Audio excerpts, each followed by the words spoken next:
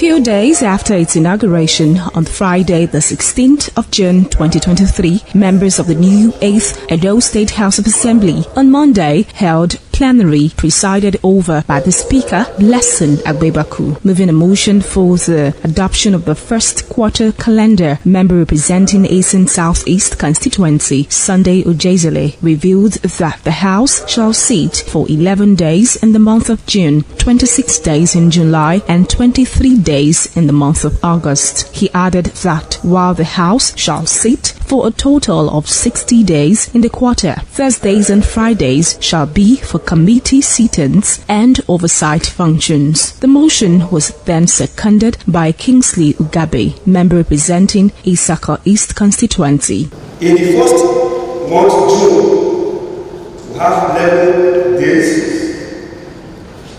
July, we have 26 days.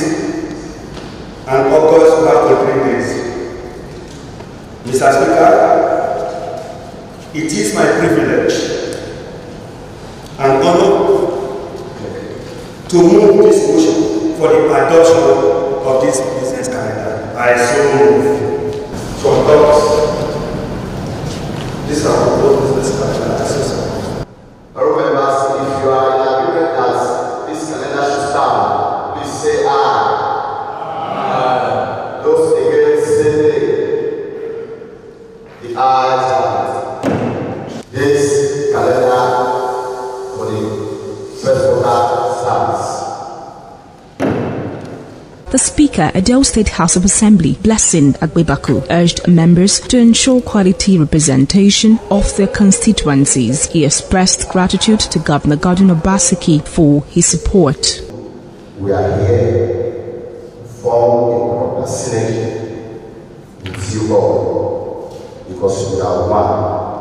I want to sometime the executive governor of Edo State to collaborate with me.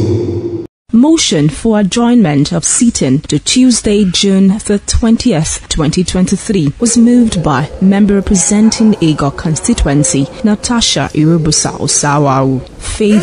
Osaro, ITB News.